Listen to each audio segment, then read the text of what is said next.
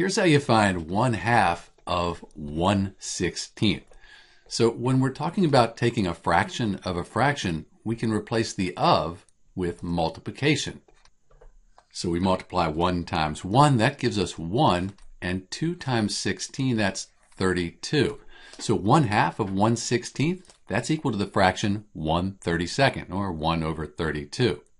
We can check our work by using a calculator, figuring out the decimals just to make sure this is correct. 1/2, 1 divided by 2, that's a 0.5.